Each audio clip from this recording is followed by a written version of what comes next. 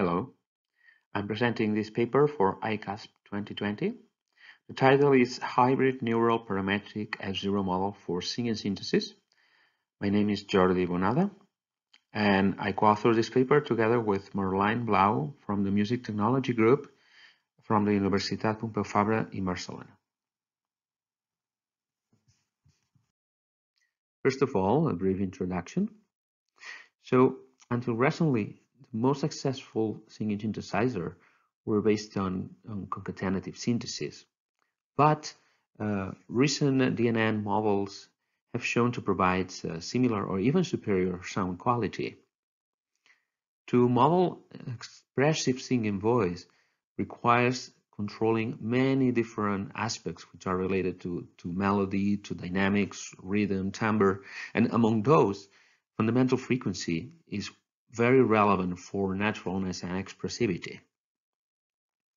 So far, many different approaches have been proposed for modeling F0, but in particular, DNN-based methods require a large dataset with both phonetic annotations and musical annotations.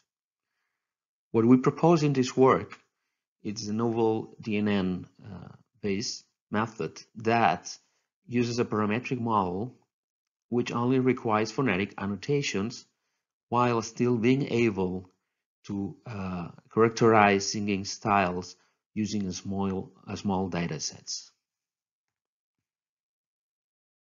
Here we see a representation of our proposed model. On top is the training phase, in bottom the generation phase.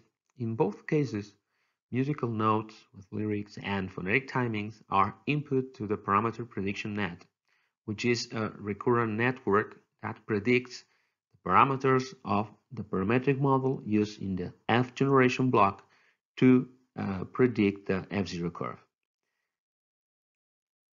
The loss functions compare the ground truth and predicted F0 curves.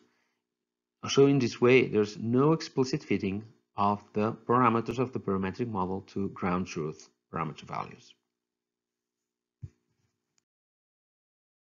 For training the model, we use datasets which are created in a semi-supervised way. We start with a set of recorded songs, and then we perform phonetic segmentation using the IEEE algorithm and applying some manual corrections.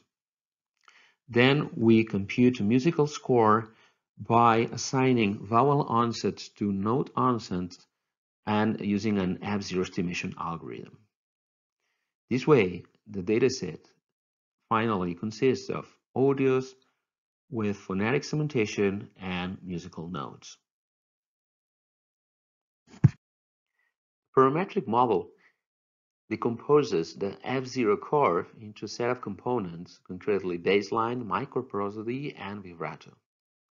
And these components are added together for generating the final curve.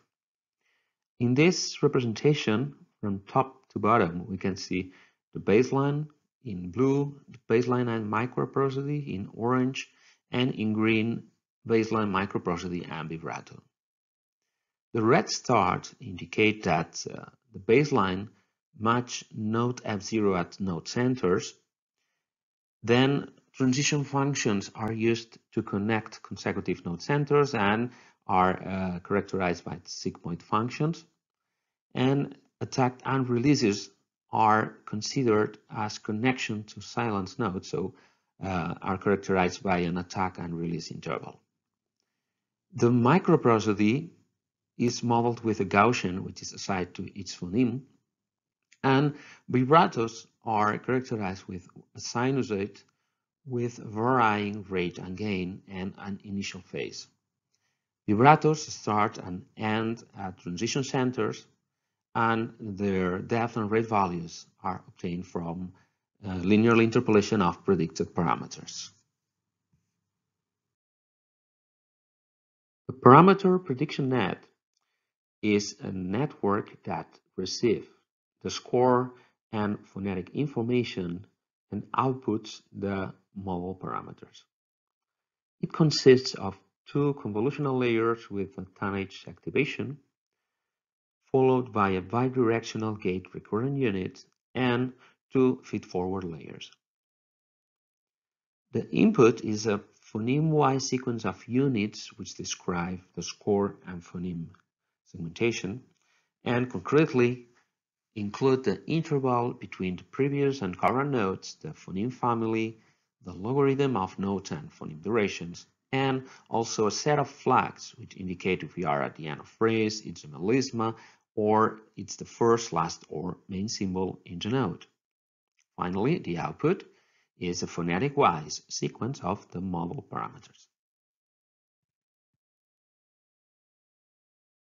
In this table, we can see the list of parameters predicted by the network and are divided into note-wise parameters and phoneme-wise parameters.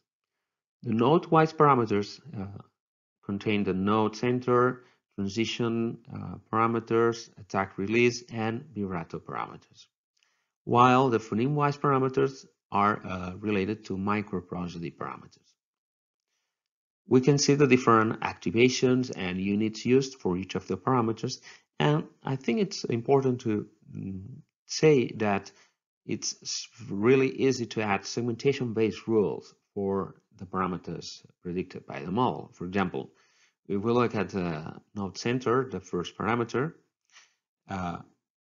with this activation, what we get is that we constrain the node center to be between the 5% and 100% of each node.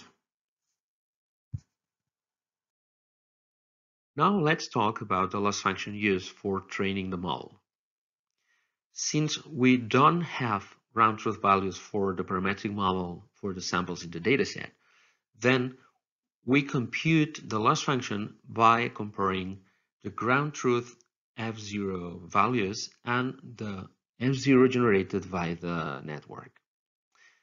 We divide the loss function into three components, which are the baseline and microprocessor loss, the detuning loss, and the vibrato loss.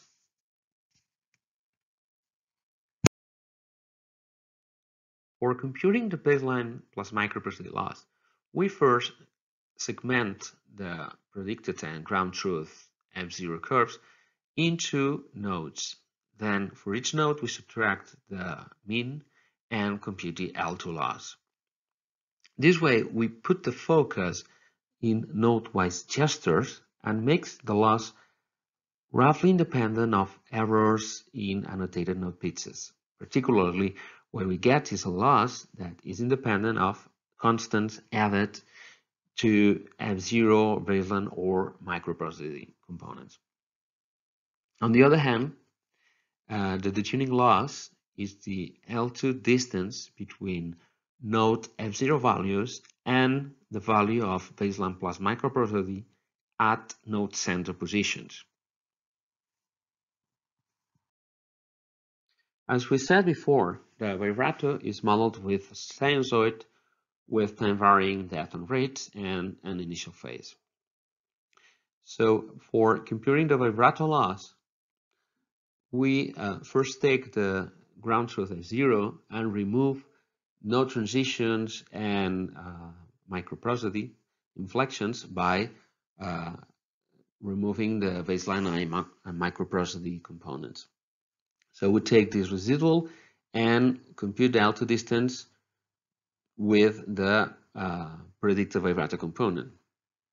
And actually, we use the L2 between time derivatives computed as with a sinusoidal convolutional kernel of 150 milliseconds. And it's important to say that the vibrato generated by the model during training, it's not likely to match the phase of the target one.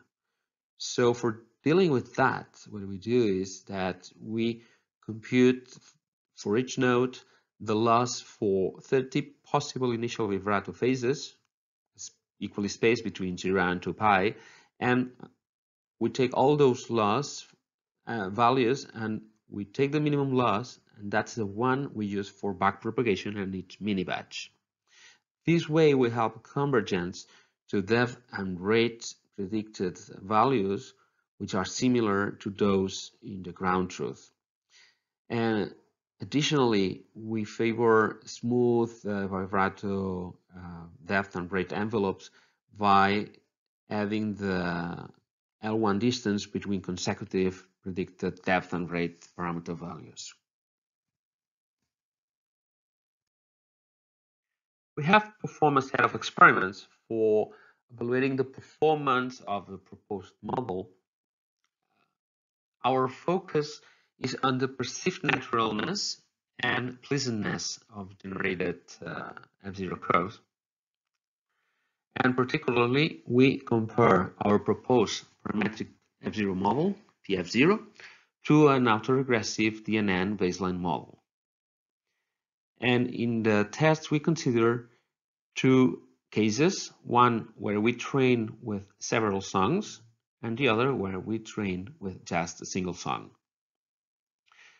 The test was a MOS listening test using a publicly available dataset, and users had to rate 12 phrases, where for each phrase, 6 stimuli were presented.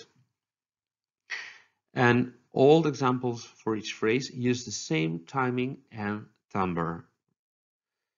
And the reference was a performance-driven synthesis. And finally, as target songs in the test, we use one song by the same singer in the dataset and another song by a different singer.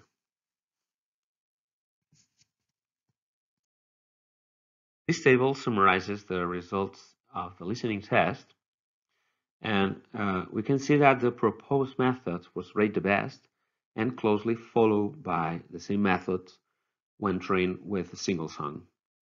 Also, the ratings show how the autoregressive method greatly degrades its performance when trained with a small amount of data. And one reason for that is that F0 becomes often quite stable and tuned. Finally, sound examples are available online in the bottom link. As conclusions, we have proposed a hybrid neural parametric system that predicts F0 curves. We also perform a listening test, and the results show the effectiveness of the proposed methods and improving over other autoregressive DNN systems. Then, as a caveat, the model parameterization introduces some constraints that probably make it not general enough to cover all singing specific styles or singing characteristics. So for future improvements, one would be to make the parametric model more general. Also, we might avoid the phonetic segmentation in the dataset by using an annotation block, or we could generate non-sinusoidal vibrato, for example, using several harmonically related sinusoids. Or also we think might be interesting to add noise to predicted parameters and see if that is useful for generating an alternative F0 curve, for example, for mixing different voices. So that's all. Thank you very much.